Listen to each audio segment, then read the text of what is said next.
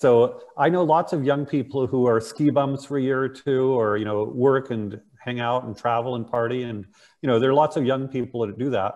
Very few of them go on to create their own company, living the life of their dreams. So now I'm interested in the transition from, yeah, you know, fun ski bum, going on cool trips, totally cool, to at some point you actually earning revenue so you can keep doing this forever and ever without having to go back to the job thing. How did you get that kind of lift off? So a lot of people kind of misunderstand that. They think that I'm a digital nomad. I guess a lot of people might consider me a digital nomad. I personally do not consider myself a digital nomad. I consider myself an expat. Now, the next question is, well, what is the difference between an expat, or even what is an expat, and what is a digital nomad? Digital nomad is often somebody who travels, works online, and makes money as they travel. Now, they might do it slowly. They might travel and spend 2 months or 3 months in one country, or maybe even 6 months in one country, but they're always going to move on. An expat is someone who leaves a country and goes to another country and gets a residency, and who lives there and incorporates themselves into the society. That's kind of what I've done. Now, a secondary question is, well, how is that not different than an immigrant? Well, usually an immigrant is someone who moves to another country and they're going to spend the rest of their life there. They're going to be there forever. An expat might do it for a year or 5 years or 20 years, but they always know that they're going to either return to their country of birth or go to another country. So in my example, I had an opportunity to live in New Zealand. I was in New Zealand for 1 year. I had a residency to live there. I had a legal right to work in that country.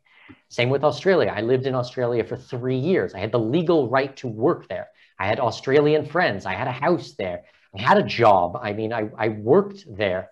And then I traveled out from that place. I've always done what I affectionately call the hub and spoke model. So I become an expat in one place and I use that as my base to travel out. So let's take Australia for an example. In the 3 years, I traveled all over Australia. I went to the Red Centre, I went up the coast, I went to Tasmania, but I also went to the South Pacific. So I went to Tonga and I went to Vanuatu and I went to Fiji. I actually went to Fiji, I think like 5 times. I would go for a long weekend. I'd go scuba diving for a week and then I'd come back. You know, I went to Southeast Asia. I went to Hawaii. I traveled all these amazing places. So what this allows me to do is to take shorter, quicker flights to places for shorter amounts of time. From Melbourne, where I live, to go to Fiji with like a 6-hour, 7-hour flight. Now, if I was going to do that from Toronto, I mean, it would take me 2 days to get there. It would just be completely unreasonable. And it'd certainly be unreasonable to do it for 2 days or 3 days. Even a week or two would probably be, you'd be so jet lagged. And that's what I've done over and over again. I lived in Singapore, traveled all through Southeast Asia when I used Singapore as a base. I lived in Abu Dhabi. I lived there for 8 years. I went to Oman and Bahrain, and I went all through Europe because it was a 4, 5, 6-hour flight to Europe. I went to Turkey multiple times. I went to Kuwait.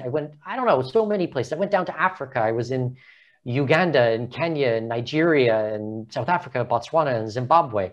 All these were 4-hour, 5-hour, 7-hour flights. Fine when you live in Abu Dhabi, terrible if you live in Toronto or in New York or in Los Angeles or anything like this. So I did have jobs through a lot of the periods of my travel as an expat. Now, to kind of go back to your question of when did I start building the business, I got into entrepreneurship probably about 10 or 11 years ago. And I wouldn't say that the very first thing I did, I hit a home run by any means. I had a lot of failing businesses and I learned things along the way.